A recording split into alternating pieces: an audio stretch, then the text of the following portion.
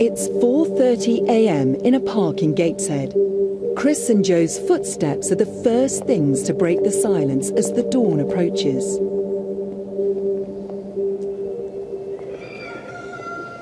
Can you hear that cockerel? Oh, that one did cockerel. Yeah. Oh, loud. That's not strictly the dawn chorus. It's the first time I've heard the cockerel this morning. Isn't it? Yeah, it's like a morning chorus, isn't it? As things begin to stir, it's not long before they hear the more traditional members of the dawn chorus.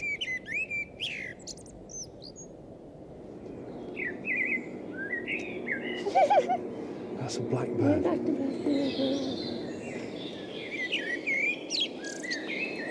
That's my favourite song. They're fantastic.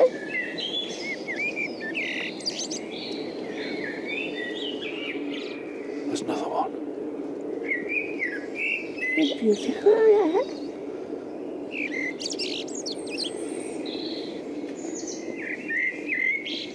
Another blackbird.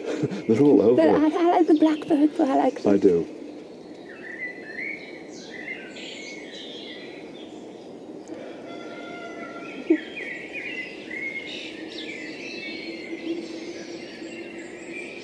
So, Joe, we're now surrounded by birdsong. Yes. There's lots of birds in the Dean.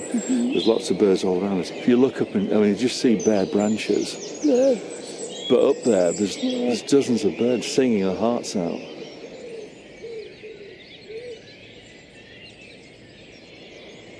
It's hard to pick out individuals, so that's why it's called a chorus. It's a real... It's like a chorus, Yeah. But now you can see it's getting lighter, it's getting louder, it's getting more and more birdsong, isn't it? You're right, this really is the most intense part of the dawn chorus. It's actually before dawn. And in fact, there's a robin right over your head, just singing in the tree above.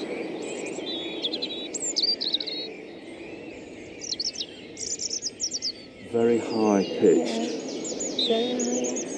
warbling.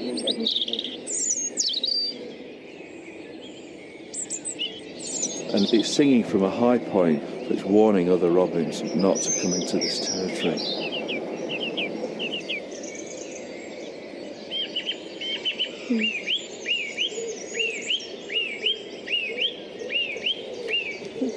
That's a song thrush. Repeats its phrases. That's great. That's another new one.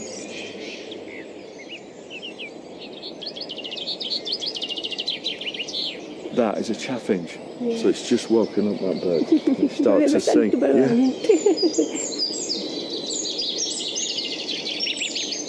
And can you imagine the energy that it takes to sing with that power? Yeah, it's just completely different sound to me because it's like away from the hustle-bustle of the loud words, and I just had no idea what it sounded like. It's just amazing.